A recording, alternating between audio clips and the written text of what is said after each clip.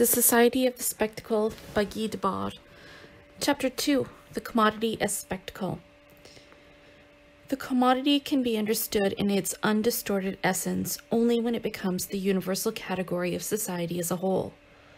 Only in this context does the reification produced by commodity relations assume decisive importance, both for the objective evolution of society and for the attitudes that people adopt toward it, as it subjugates their consciousness to the forms in which this reification finds expression. As labor is increasingly rationalized and mechanized, this subjugation is reinforced by the fact that people's activity becomes less and less active and more contemplative. That was a quote from George Lucas, History and Class Consciousness. 35. In the spectacle's basic practice of incorporating into itself all the fluid aspects of human activity so as to possess them in a congealed form, and of inverting living values into purely abstract values, we recognize our old enemy, the commodity, which seems at first glance so trivial and obvious, yet which is actually so complex and full of metaphysical subtleties. 36. The fetishism of the commodity, the domination of society by imperceptible as well as perceptible things, attains its ultimate fulfillment in the spectacle, where the perceptible world is replaced by a selection of images which is projected above it, yet which at the same time succeeds in making itself regarded as the perceptible par excellence. 37. The world, at once present and absent, that the spectacle holds up to view is the world of the commodity dominating all living experience. The world of the commodity is thus shown for what it is, because its development is identical to people's arrangement from each other, or estrangement from each other, and from everything they produce. 38. The loss of quality that is so evident at every level of spectacular language, from the objects it glorifies to the behavior it regulates, stems from the basic nature of a production system that shuns reality. The commodity form reduces everything to quantitative equivalence. The quantitative is what it develops, and it can develop only within the quantitative. 39. Despite the fact that this development excludes the qualitative, it is itself subject to qualitative change. The spectacle reflects the fact that this development has crossed the threshold of its own abundance. Although this qualitative change has so far taken place only partially in a few local areas, it is already implicit at the universal level that was the commodity's original standard, a standard that the commodity has lived up to by turning the whole planet into a single world market. 40. The development of productive forces has been the unconscious history that has actually created and altered the living condition of human groups, the conditions enabling them to survive and the expansion of those conditions. It has been the economic basis of all human undertakings. Within natural economies, the emergence of a commodity sector represented a surplus survival. Commodity production, which implies the exchange of varied products between independent producers, tended for a long time to retain its small-scale craft aspects, relegated as it was to a marginal economic role where its quantitative reality was still hidden. But wherever it encountered the social conditions of large-scale commerce and capital accumulation, it took total control of the economy. The entire economy then transformed human labor itself into a commodity, into wage labor, and ultimately produced a level of abundance sufficient to solve the initial problem of survival, but only in such a way that the same problem is continually regenerated at a higher level. Economic growth has liberated societies from the natural pressures that force them into an immediate struggle for survival, but they have not yet been liberated from their liberator. The commodity's independence has spread to the entire economy. It now dominates. This economy has transformed the world, but it has merely transformed it into a world dominated by the economy. The pseudo-nature within which human labor has become alienated demands that such labor, remain forever in its service. And since this demand is formulated by and answerable only to itself, it in fact ends up channeling all socially permitted projects and endeavors into its own reinforcement. The abundance of commodities, that is, the abundance of commodity relations, amounts to nothing more than an augmented survival. 41. As long as the economy's role as material basis of social life was neither noticed nor understood, remaining unknown precisely because it was so familiar, the commodity's dominion over the economy was exerted in a covert manner. In societies where actual commodities were few and far between, money was the apparent master, serving as plenipotentiary representative of the greater power that remained unknown. With the Industrial Revolution's manufactural division of labor and mass production for a global market, the commodity finally became fully visible as a power that was colonizing all social life. It was at that point that political economy established itself as the dominant science, and as the science of domination. 42. The spectacle is the stage at which the commodity has succeeded in totally colonizing social life. Commodification is not only visible, we no longer see anything else. The world we see is the world of the commodity. Modern economic production extends its dictatorship both extensively and intensively.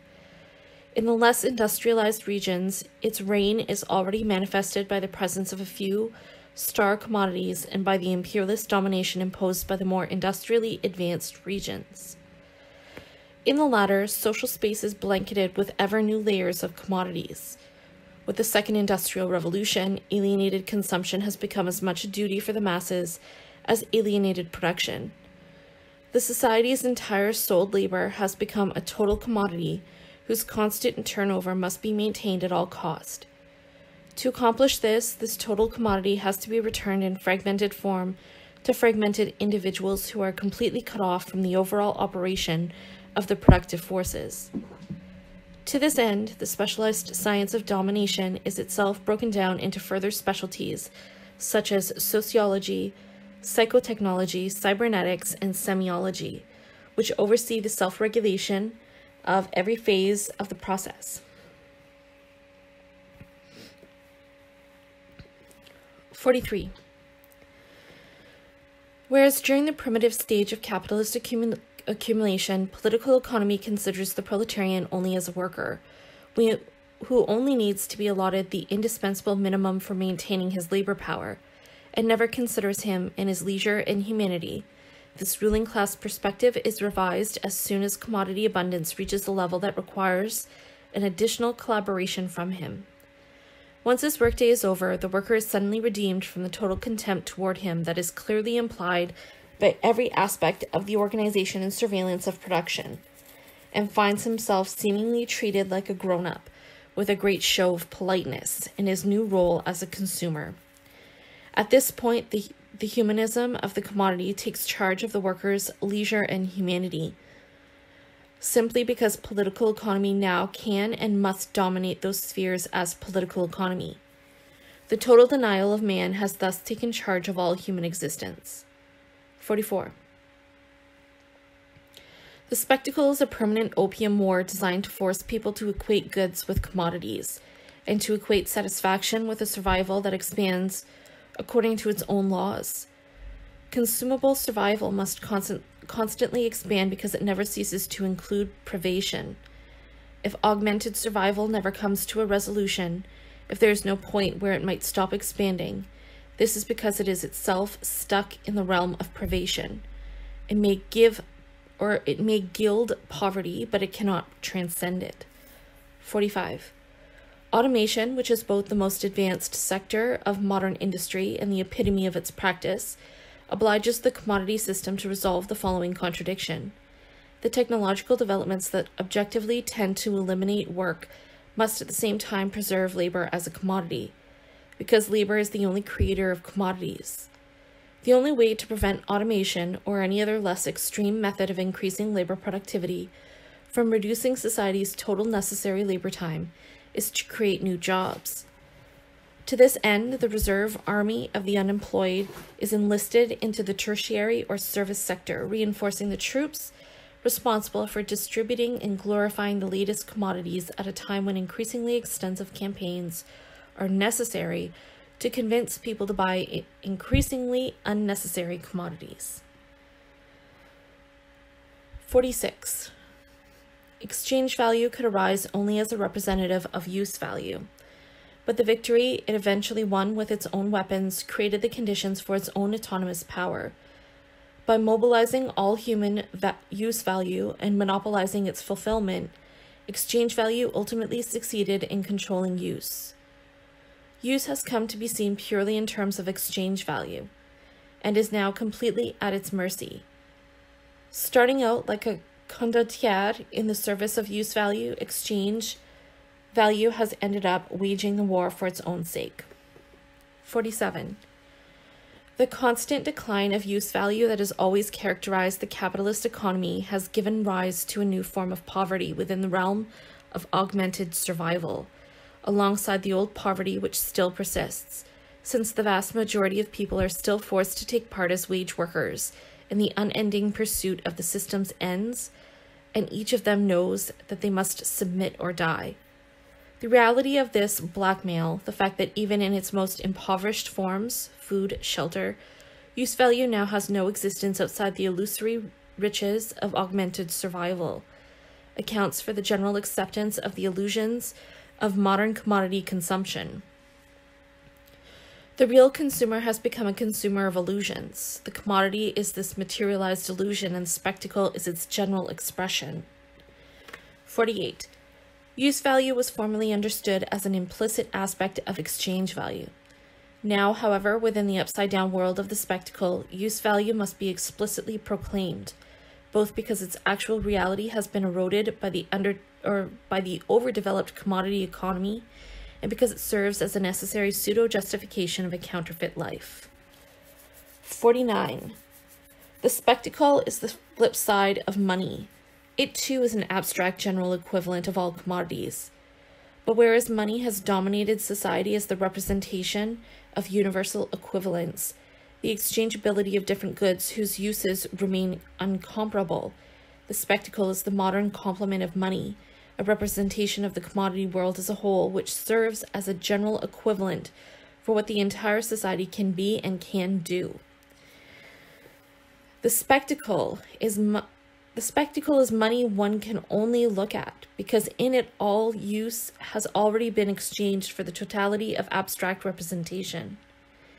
The spectacle is not just a servant of pseudo-use, it is already in itself a pseudo-use of life. 50. With the achievement of economic abundance, the concentrated result of social labor becomes visible, subjecting all reality to the appearances that are now that labor's primary product. Capital is no longer the invisible center governing the production process. As it accumulates, it spreads to the ends of the earth in the form of tangible objects.